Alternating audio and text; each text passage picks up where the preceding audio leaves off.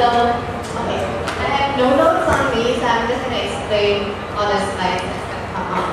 Because it's actually my first time doing this kind of slideshows. So my name is Ishan Odelia, and my first name is actually a Nepali male name. So like in emails, I get a lot of hello, Mr. And I really don't know how to reply to that. How do you reply to someone to explain that you're actually a Mrs.? And this is my parents, and my dad is from Taiwan, and my mom's from Indonesia, and she's actually Indonesian Chinese, so I'm actually kind of Chinese. Because Taiwan is from China too, right? So that's how I get this look that I was born and raised here in Jakarta all my life. And I've been doing this dance thing called Hawaii Hula dance. I'll explain that later. But I'm just going to show you some of my little pictures. So when I was little, I'm like the youngest among three. So I have two elder sisters, and we all love to dance. And I really, really love to golf. I've been golfing since I was 12, and that's like my hobby. It's either dancing or golfing.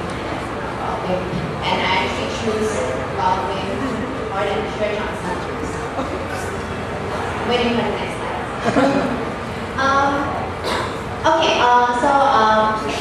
I went to Japan for my college. So this is my university. It's called Sophia University. I was there for 3 years, and that's where I got to know Hula dance, Hawaiian Hula dance. I'll explain about that later too. This is what I wanted to do. I wanted to be an accountant. So I took an internship at PwC, which is one of the accounting firm. But I realized that that's not for me because, except for the parties, you know, like I like to have fun with my colleagues after work.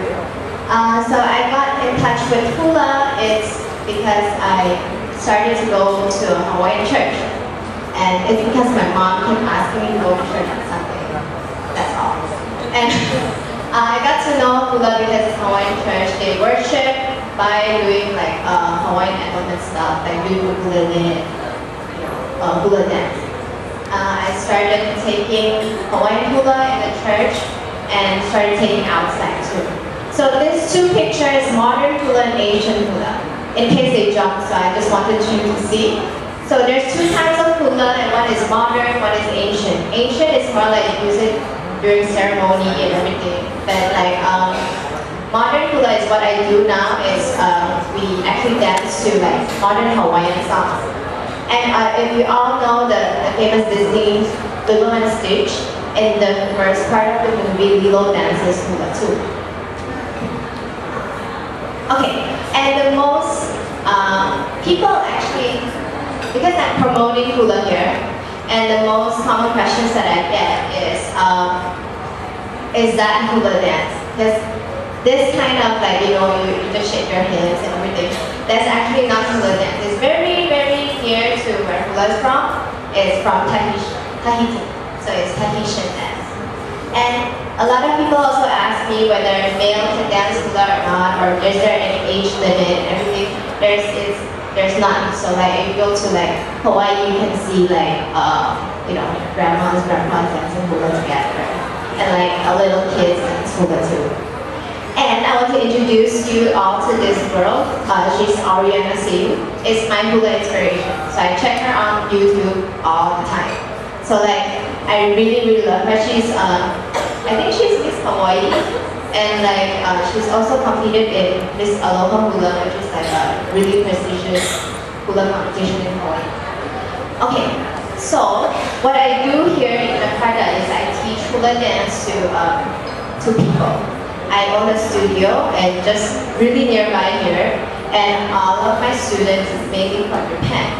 Why is that? It's a lot of people ask me this question too, so I'm just going to tell you. Because Hawaii is a very famous tourist destination for Japanese. So in Japan, hula dance is, everyone knows about hula dance because they all go to Hawaii so often. And like, there is another thing about why Hula is so famous in Japan too is because they have this movie going on called Hula Girl. See the slide? Yeah. So it's talking about Hula dance. That is how famous it is in Japan. So that is why all my students here is mainly Japanese expats, housewives, or like Japanese little kids.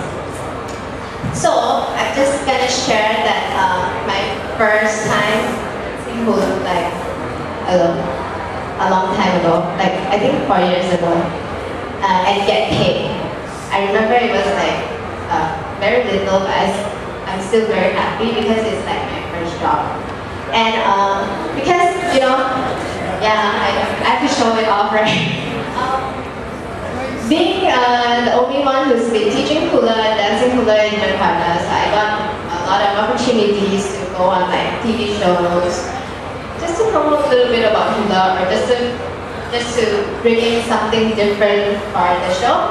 So I get to meet like famous people, take pictures with them. It still gets me excited from time to time, promoting Hawaiian Hula, educating most of the people here about Hula. Actually, it's not just about coconut grass. Yes, so last year, I finally decided to open my studio, which is just around the corner here. And this is just some picture of my studio opening. I did the tumpeng and everything. And so far, it's been running for a year, and I really, really like my studio. And I also developing a brand called Hulala because I figure I cannot teach forever. So I just wanted to bring something, everything that is special, that is locally made from Indonesia, but have a little touch of Hawaiian design. And I have a little shops in my studio, so like that's what I'm doing now.